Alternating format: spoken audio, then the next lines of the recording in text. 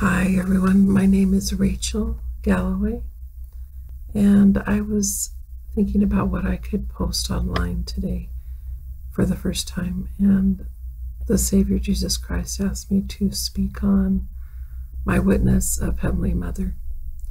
So I would just like to talk about that. I was fasting and praying in the temple of San Antonio, Texas, and I saw 3 angels there a few years ago.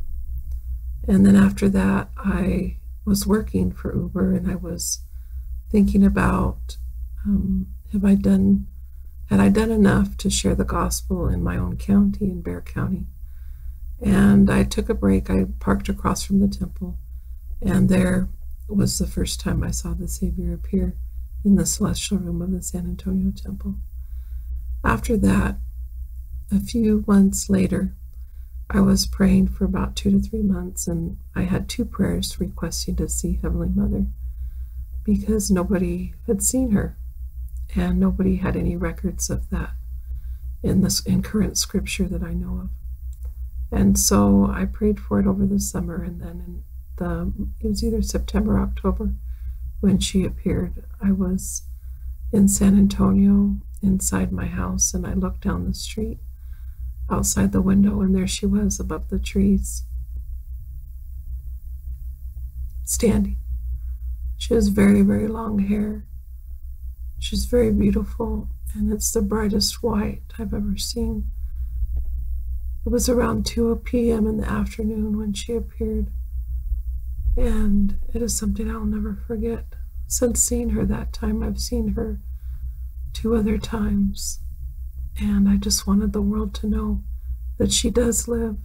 She does love all of us, and that she is a resurrected being. And that's what Jesus asked me to share with you today.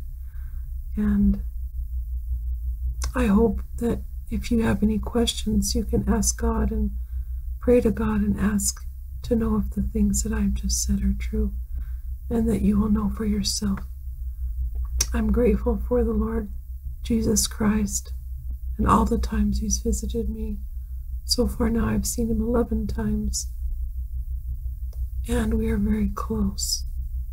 I am a special witness of Heavenly Father, Heavenly Mother, and Jesus Christ, and also other resurrected angels and beings. This is my testimony to the world that I share on YouTube. Thank you, and have a blessed eternal day. In the name of Jesus Christ, our Savior and Redeemer. Amen.